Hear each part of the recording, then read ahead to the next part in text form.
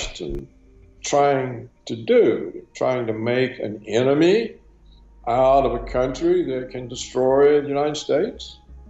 I don't see how it could be, because the United States and NATO are no match whatsoever for Russia and China.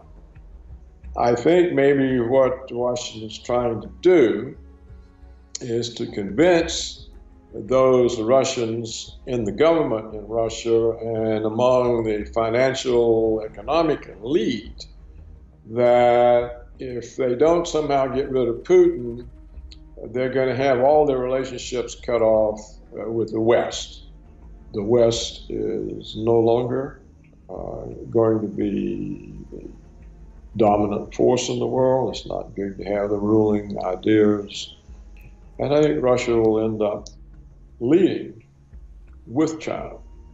The trade in Chinese-Russian currencies among themselves and the expansion of this into other parts of Asia, this will reduce the dollar area of influence. It will reduce Washington's power to bully those countries, and it will cause a drop in the demand for dollars anywhere in the West. There's none.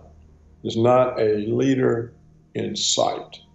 There's a complete lack of any leadership, so you can't expect to see any judgment. And what we're seeing is clearly the absence of judgment. Well, anyone who would appoint John Bolton to be the National Security Advisor could not possibly intend to normalize relations with Russia, because John Bolton is one of the most scary, worst warmongers. And then his other nomination, Pompeo, to be Secretary of State. This is a warmonger. It is Trump assembling a war cabinet in very dangerous times, except I think now the Russians have come to the conclusion that the West is insane, it's falling apart, and they don't need to do anything. And I think that's why they are so unprovocative in their own responses.